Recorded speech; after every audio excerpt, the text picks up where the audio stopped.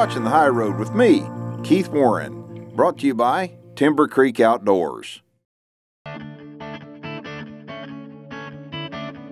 Now that both Taylor and Austin have black bucks on the ground, we got one afternoon left of the Texas deer season.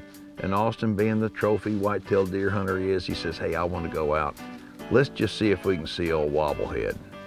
So I'm really happy with this black buck, but Austin actually just surprised me, and tonight I'm going out for my first whitetail buck hunt, and I'm really excited.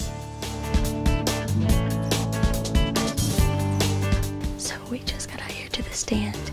It's really cold, and we're out here looking for a whitetail buck. I've got my Daniel here and my husband, and I'm super excited. All right, here he comes.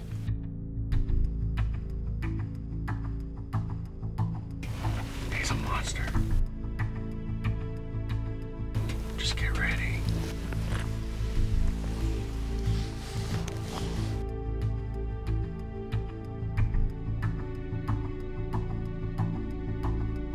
I don't want to shoot with those does in the way.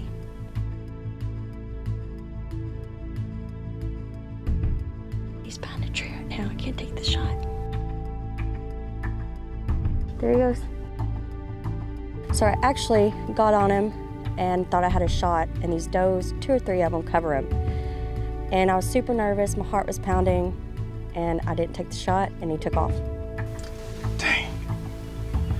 All we can do is just sit here and wait. Hopefully he'll come back. And turns out Taylor did the right thing. She didn't have a clear shot, so she passed and allowed the other animals to get past Wobble Head. So after he took off, we waited, we sat. I would have put money on that he wasn't coming back, and then we look up to the left, and there he is, coming back. Here he comes. Nothing to the left. Just take your time.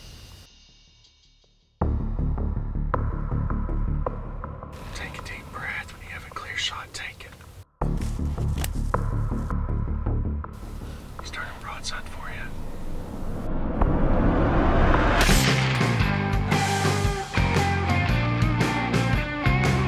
Oh, there you go. You got him.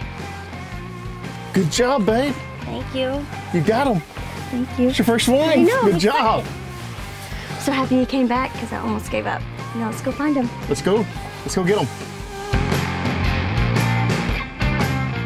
All right, so tell me what happened. Well, he was there for a little while, and he was covered up in does, and after he ran off, we really didn't think he was going to come back. And then what happened? He came back. Okay. He came off over here to the left. Just took a shot right in the front shoulder. We dropped a little bit. Took off about 45 over there. Okay. I know he's down just right over there. He's a monster. Is he? He's a monster. Does he have a big drop time, maybe? Does he? 2. Does he?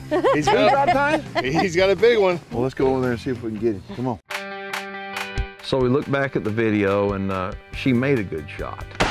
But keep in mind, she's shooting just a .223 rifle. She came out here for black buck, and all of a sudden this giant walks out. And so I made the decision, let's do not push him. We'll let him lay up overnight, still plenty cool, and we'll go after him in the morning.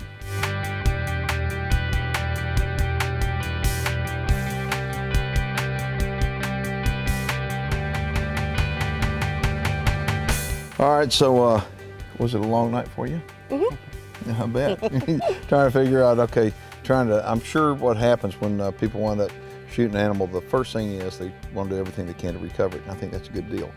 But what we did last night, we spent about 5 minutes looking, and we decided, you know what, we're gonna hold off. It's cold, really cold, and we're gonna go see if we can recover the animal now. The one thing that nobody wants to do is push an animal. It reduces your chance of recovery, so we're gonna go out and see what we got now. Let's do it. Let's go.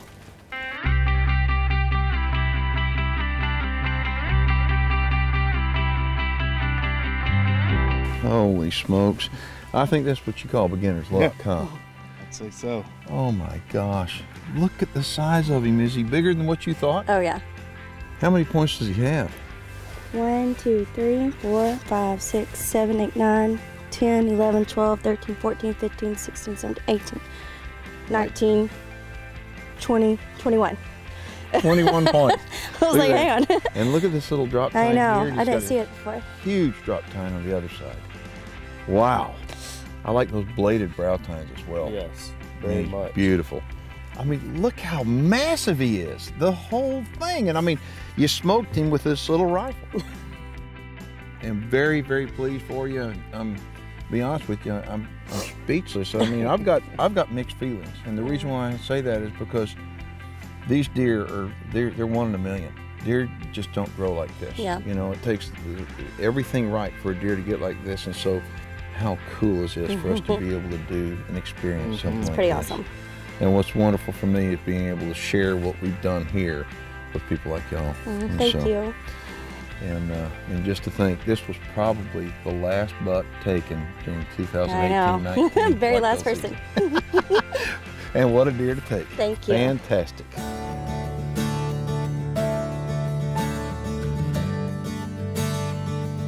And now look back at the entire season. I think this last deer season was phenomenal.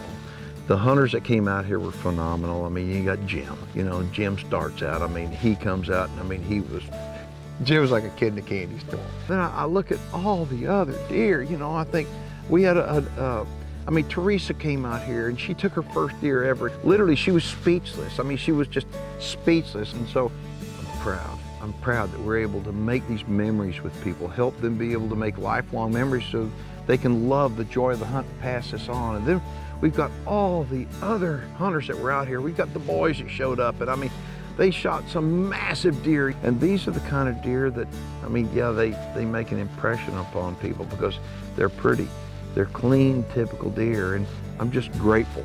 I'm grateful that, you know, we have the freedom to be able to live in a country where we can manage land like this and grow big whitetail deer and share this with people that have the passion, because it's all about the joy of the hunt.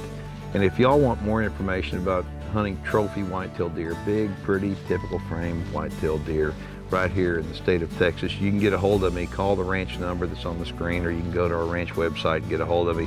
And I give you a word, leave me a message, I will call you back. And we don't do that many hunts, but for the hunters that do come out here, every one of them leaves with the joy of the hunt in their heart, and that's the way it ought to be. My name is Keith Warren, and I'd like to thank you for watching The High Road.